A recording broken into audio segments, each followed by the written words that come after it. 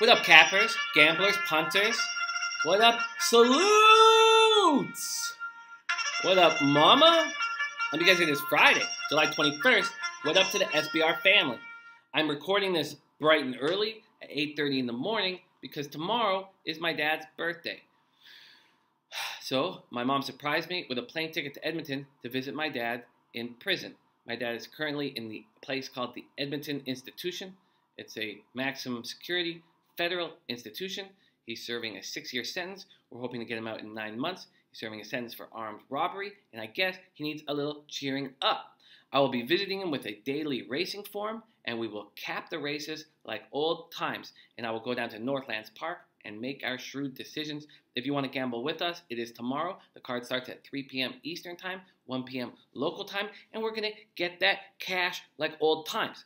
On the plane, I will be studying more NFL football. I'm very excited about the Beat the Bag contest, man. I'm glad that people out there finally have a reason to gun for the bag, to trash talk the bag. Thank you, SBR, for giving people a reason to come after me because I'm going to fuck you guys all over, man. I'm going to sew your asshole shut and keep feeding you and feeding you and feeding you, and I, not you, will receive the $25,000 in Bitcoins, motherfucker.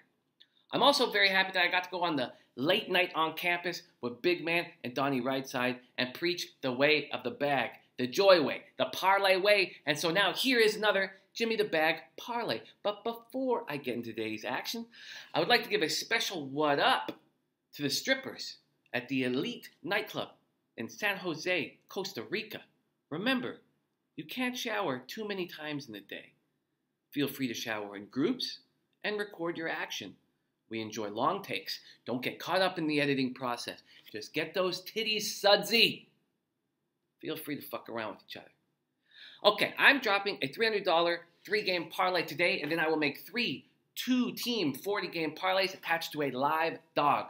First off, I got the Astros on the road over the Orioles at -150. Is Mike Fiers versus Ubaldo Jimenez, or as we have called him around my place for the last 10 years, Jabaldo Jizzman.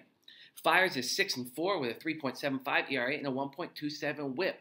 Last start, he looked amazing. He said his curveball was dominant. He allowed 2 earned runs, only 4 hits, struck out 11, 0 walks in 7 innings. In 17 July innings, he's allowed 5 earned runs and 24 Ks in 17 innings. He's killing it.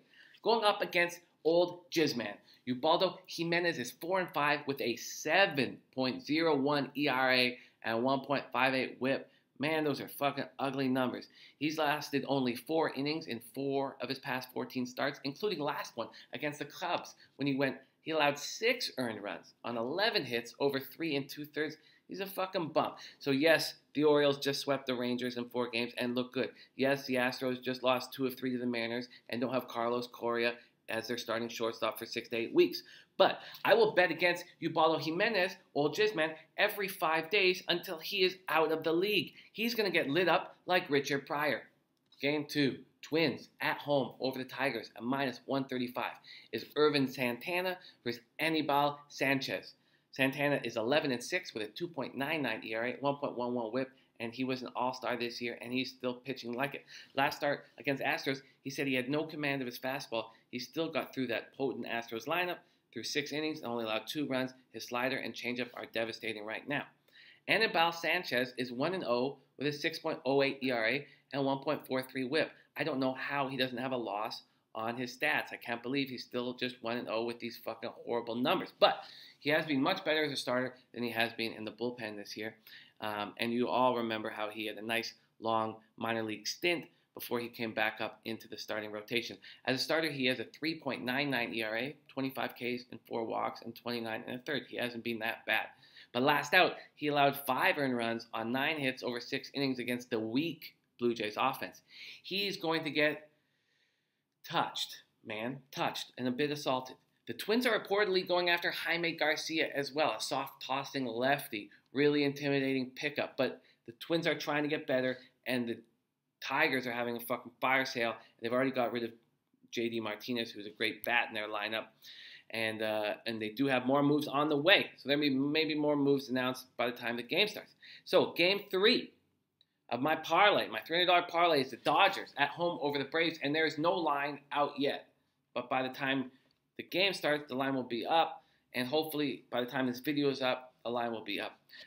It is Alex Wood, supposedly versus the aforementioned Jaime Garcia, but he may be traded by game time.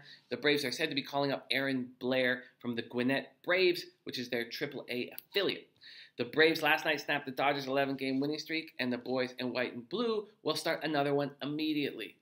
And they got Alex Wood on the mound. Man, has he been fucking good this year. Listen to these fucking numbers. They're unbelievable. 11-0, 1.56 ERA, 0.88 whip.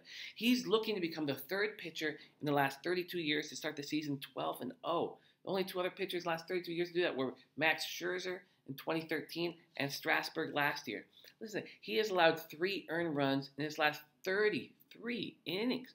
Are you telling me Kershaw's not the best pitcher on the Dodgers? Fuck, the numbers don't fucking say that, man. The numbers show that Alex Wood is the best pitcher on the Dodgers. But we all know that Kershaw's a fucking boss. So, if Jaime Garcia does start, the Dodgers will destroy them. They've been annihilating lefties. But if Aaron Blair comes out from Gwinnett, he's going to get lit up like the firework that destroyed Jason Pierre-Paul's hand. In Gwinnett, I tried to find out more information about old Blair. In Gwinnett, he was 6-5 with a 4.92 ERA and a 1.477 whip. Those numbers are not very good. I didn't know much about Gwinnett. I looked up Gwinnett last night, and I learned that last night there was a double shooting, and the suspect is on the run. If you run into Trayvon McBride, he is considered armed and dangerous. All right, so I have a $300 parlay. Astros, Twins, Dodgers. And I don't know what that number is going to be as of yet because the Dodgers line is not out.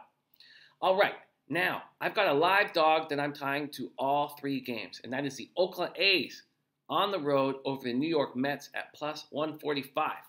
It is Paul Blackburn versus Steven Matz. So I am going to put a bag on the A's face and bet on them hard. Actually, not that hard, $120 worth. 23-year-old Paul Blackburn looks like the real deal, man. His last 3 starts, his only 3 starts in majors have been very good. His location is pinpoint. 1-0 ER or 1-0 with a 1.83 ERA, 1.12 WHIP.